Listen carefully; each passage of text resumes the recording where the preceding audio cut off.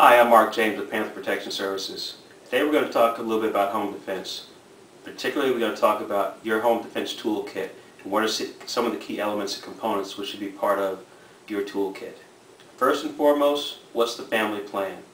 When your alarm goes off at 3 o'clock in the morning, what has your family been instructed to do?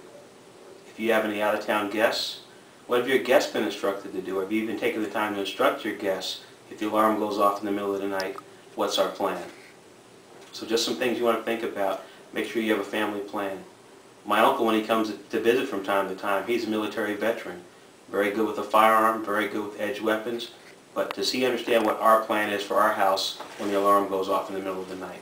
A couple of things that I want you to think about. First and foremost is your weapon of choice. How are you prepared to defend your family? I have 3 of the more common weapons that a lot of people use for home defense. For many people, that weapon of choice is a handgun. They're not good or bad, it's just their weapon of choice. Many people will consider a shotgun as their home defense tool. The tool is really irrelevant, it's understanding the plan around how you're going to defend your family.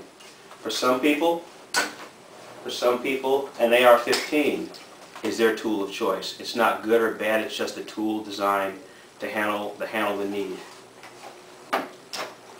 The most important thing when you think about the toolkit is nothing more than a carrying system to allow you to take the rest of the tools and make them mobile. For some people, that toolkit can be as simple as a little pouch that I can fill with my tools, throw it around my neck, and go start to prepare to defend my family. For other people, it might be some type of pouch that they use which they can put their tools in. For other people, it might be a tactical vest.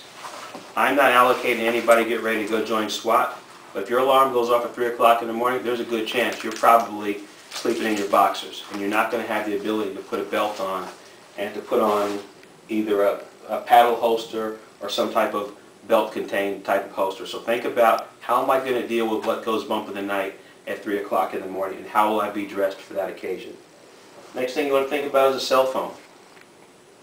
Got to be ready to call 911. Have you called 911? If your family knows to stay in a particular room, maybe you use a cell phone to give instructions to your family when it's time to move around the house, if it is time to move at all. When you use your cell phone, when you call 911, a couple of things you want to make sure you let them know.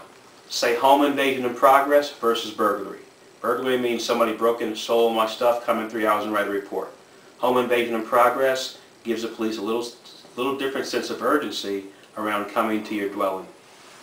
Make sure we have a cell phone. Next thing you want to think about is extra ammo. In the event I shoot my magazine dry, do I have extra ammo in which to defend my family? Flashlight, another key ingredient. You have to be able to see the threat to be able to make sure that it is an actual threat that needs to be neutralized. Some people, when you start thinking about lights, some people have lights which will mount directly onto their weapons. Another option. Even if I have a weapon mounted light, I always have a separate flashlight for in the event that this light doesn't work. Next thing is keys. Hopefully all of us have double-sided deadbolts in our house. We might need the keys to either lock a bad guy in a particular part of the house or to unlock a door so we can escape with our family. So make sure you have keys so you can get out of your house, and if you need be, get to your vehicle depending on how your house is laid out. Another thing is a tape measure. People say, why a tape measure? I'm not looking for you to go measure anything when something goes bump in the night, but this is a proactive tool. What I want you to measure is, what are the key distances within your house that you need to be prepared to defend? And once you understand those distances, that should transfer to your live fire at the range to be able to be very consistent and proficient with the ability to protect your family from those particular distances. So once again, quick review, we got to have a plan. Second thing is our weapon of choice. Third thing is the toolkit, is the toolkit itself. What am I going to use to put these tools in so that I can be mobile and stay in the fight? Cell phone allows us to be able to communicate. Extra ammo allows us to stay into the fight, maintain continuity of fire. Third thing is the flashlight, so we need to see, we can illuminate the bad guy. If you don't need the light, don't turn the light on. The best thing about your house is you know your house. The bad guy doesn't know your house. If you don't need a light, don't turn it on. Let the bad guy trip over the nightstand, the coffee table, or any other hazard that could be posed to that particular bad guy. Keys, once again, so we can lock doors or unlock doors. And those are the basic components of the home defense plan. Stay aware, stay focused, and stay safe.